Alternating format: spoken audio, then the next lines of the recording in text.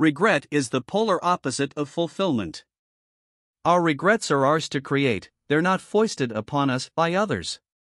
To have them, we have to visualize making a different choice in our past that delivers a more appealing outcome.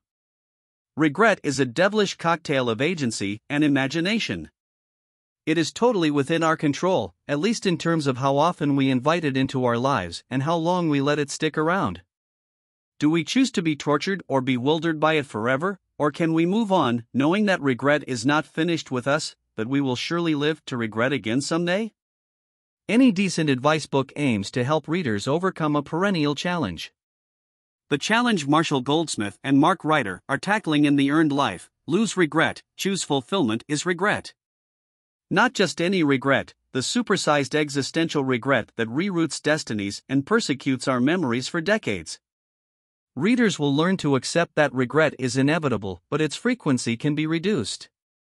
The primary theme presented is how to achieve a life of fulfillment, what the authors call an earned life, when the choices, risks, and effort we make in each moment align with an overarching purpose in our lives, regardless of the eventual outcome.